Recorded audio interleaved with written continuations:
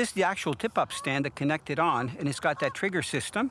I'm going to take my tip-up rod that's got a drop shot rig on it, my BaitCloud. I'm going to drop this into the water so that the bubbles attract the fish in the scent that's released underwater, and I'm going to set it up with my minnows right over here. So what I'm going to do here is just make a bit of a base for the stand. And one thing that I'm going to also try to do is make sure that the stand is the right distance away. So that's a good distance. You can see the rod tip's going to be right there. Now, watch this. I'm going to release the line down until it hits the bottom. Should be about 8 to 10 feet here. Now I'm doing that so that I don't have a minnow on there swimming around. So that's on bottom. So you see the TipNJig has this really nice system here, the hook. You can see this is perfect. So what I'm going to do now is take one of these BaitCloud balls. This is actually the tournament one. So it's got flake in it. And all this is going to release air bubbles, which will make a nice column and create a lot of noise underwater. And it also is infused with organic fish oil. So as soon as I drop this into the water, it's going to start releasing the bubbles. So I can see them already as it's falling.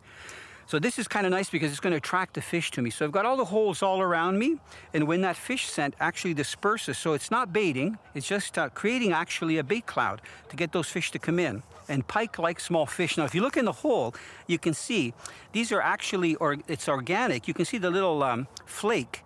It's like sparkle, and it looks like fish scales, and you can see the frothing, the bubbles coming up. That's going to last for about 10 minutes, but while that's happening, I'm going to put a bait fish on.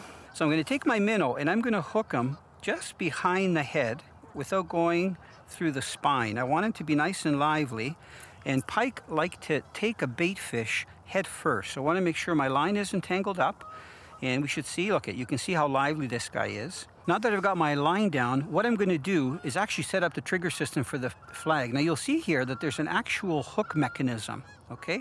So this is a feature so that it can actually sit in this cradle, and I have the line over it or underneath it.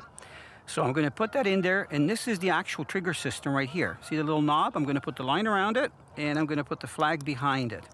And I'll show you in a minute how it works. So when a fish comes to grab the line, let's say I'm going to put some tension on it, watch that trigger system. See, the flag pops up. Now let's say a fish is bigger. It can actually pull the rod down, and if it's really big, it'll actually pull the rod and engage the drag, and the hooks actually stop the rod from going down.